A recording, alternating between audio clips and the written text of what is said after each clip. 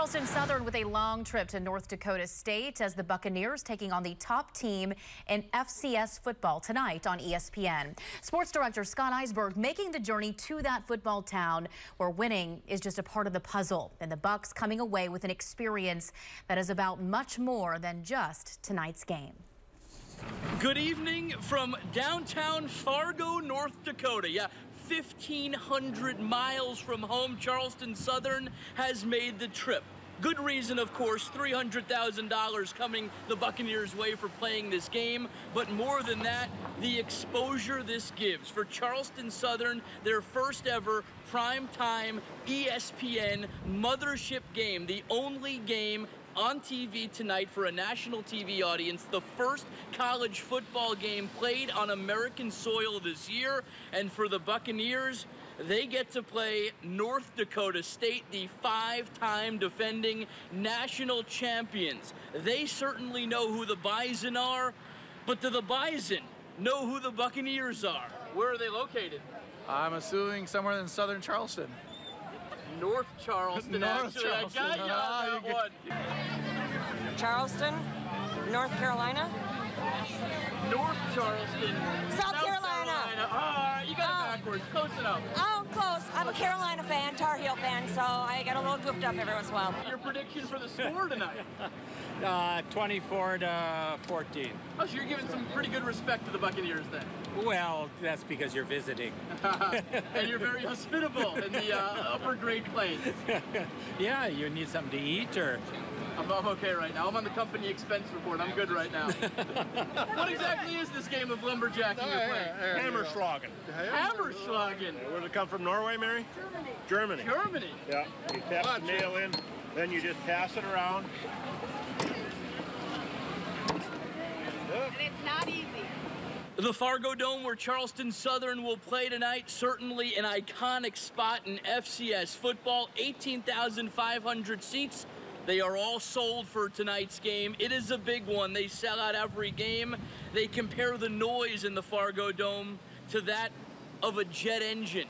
Not bad for Charleston Southern. Jamie Chadwell and his bunch would certainly like to quiet down that noise. We'll hear much more from the Buccaneers coming up in sports. In Fargo, North Dakota, Scott Eisberg, Sports 4. All right. In the Fargo Dome goes to the Bison. A long journey ends with disappointment, but still some respect for the Buccaneers. Sports director Scott Eisberg making that long trip. He's with the Bucs in Fargo. We go to him now live. Scotty?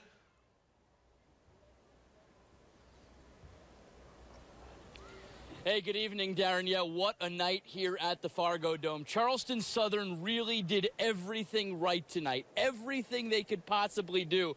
You know, you look at it, North Dakota State is a team that's won 5 straight national championships. They play in an arena of 18,500 seats. Charleston Southern's field is 3,500. It's usually not filled. Bottom line, North Dakota State was in their element. Charleston Southern came in here and gave them an unbelievable battle, Darren. If there's anything you could take from this game, it's the fact that Charleston Southern can literally play with anybody in the country this year. They are a team that theoretically could make a run all the way to the national championship because they played with a 5-time defending national champion, play in and play out. The Blue Swarm defense, Darren, did everything they could do against the potent offense. Kyle Copeland manufactured yards here tonight. He manufactured touchdowns. You know, one more throw here, one more better throw there. Who knows what could happen? I think the kicking game could come along. We'll see what happens with the kicking game, but bottom line, to lose by 1 touchdown in overtime, Darren, that's not too bad when you walk into the Fargo Dome and play the first overtime game in history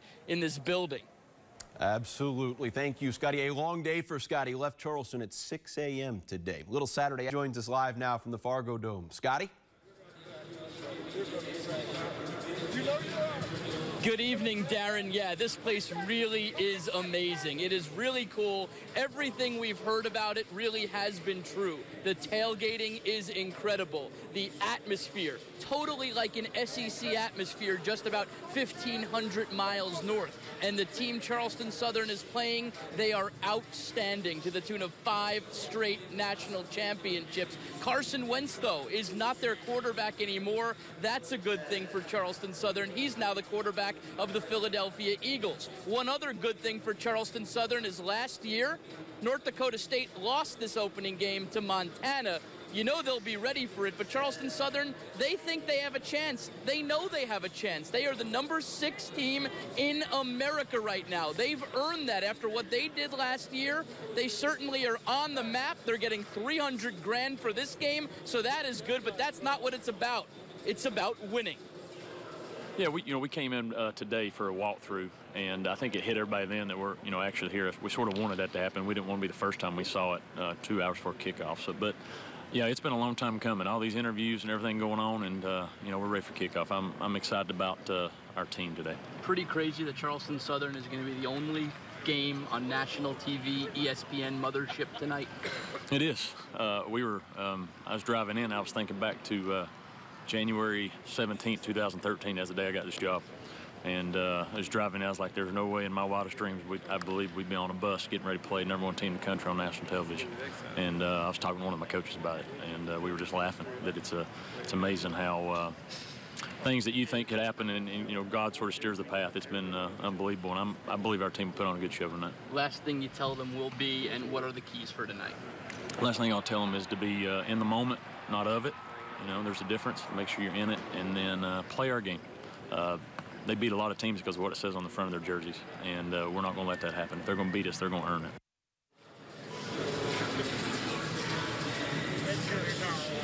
This place is going to be really, really loud tonight. They say it's the equivalent of a jet engine. So what Jamie Chadwell did, he said he got the biggest, loudest speakers he could find with the loudest, most obnoxious white noise he could find. And all week at practice, he just placed it right behind his offense. He said that's the best thing they could do to mimic what it will sound like tonight here in the Fargo Dome.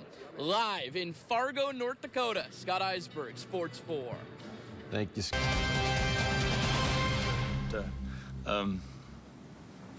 Half the stage that these guys had, the Lord put them on, was very rewarding to watch them play. And hopefully that more and more people see the special place that's about our team and just the university and what we stand for. An emotional Jamie Chadwell after a loss that in some ways still feels like a win. Hard to believe what this group has accomplished entering year 4 with the Bucks. Hello, everybody. I'm Darren Stoltzfus. Charleston Southern used to be a non-factor. A winless season in 2011. A couple years later, a new skipper arrived. They won 10 games his first season, played an extra 13th game against Colorado to get a paycheck for lights at the stadium. The next year, they lost by a point at Vanderbilt, then were handed easily over at Georgia, but got money to install a new turf playing field at Buccaneer Field. But finally, a breakthrough last season, a conference title, a playoff win, ending the season in the FCS Final 8. All that backstory, all that building, leading to a showdown on national television against the kingpin of FCS football, the 5-time defending national champions on ESPN. Charleston Southern going toe-to-toe with North Dakota State last night until the very end. The Bison would take a fourth-quarter lead by going to the air. Easton Sticks toss here is perfect, but the Bucks bounce back, eventually force overtime, but in OT, it's one play. A scoring drive sending daggers through the hearts of the Buck faithful. CSU unable to match that mark, falling on 4th down. A 1,500-mile journey. Just a little more motivation for CSU as they come short of toppling the top program in FCS. Sports Director Scott Eisberg on hand in North Dakota. He wraps things up for us from the Fargo Dome. Scotty? Charleston Southern certainly believed they could play with North Dakota State. They said it all preseason. They felt like they had a team that could compete here at the Fargo Dome. Whether the country realized that or respected that idea or not, well, that's yours to decide. But Charleston Southern came out on the first primetime nationally televised game in school history on the mothership ESPN and showed the entire country they are a program who could make a deep run this year. Make no mistake, we're disappointed tonight, and I want to know who turned the air conditioner on there at the end of the game and knocked that kick left. I need to know that, so because I want to know who it is. But we are disappointed because we're not happy coming up here and taking the #1 team to overtime. We expected to win the game, and we felt like we were good enough to win the game. And it motivates you, you know. We spoke about the Jack State. You do things like that when you're that close, and it's just one play away. You know, you're one play away, but it motivates you, you know, because it says, man, maybe that was one less bench I didn't do. You know what I mean? And that's the kind of mentality I think we, as upperclassmen, as coaches, as anybody, we need to be like, man, like, let's do the things extra so when we see them again, we can pull through with it. The thing that, the thing that's a challenge, I think, for coaches, it's a letdown. It's a letdown. And so we've got to pick ourselves back up with the injuries we had and all the other things. And so we got to use it and get turned around real quick. I asked Jamie Chadwell if playing with North Dakota State all the way until overtime proves to him that his team has a legitimate shot of going all the way to Frisco, Texas for a national championship run. His response, he certainly doesn't want to look nearly that far in advance. Wrapping things up in Fargo, North Dakota, Scott Eisberg, Sports 4. Thank you, Scott.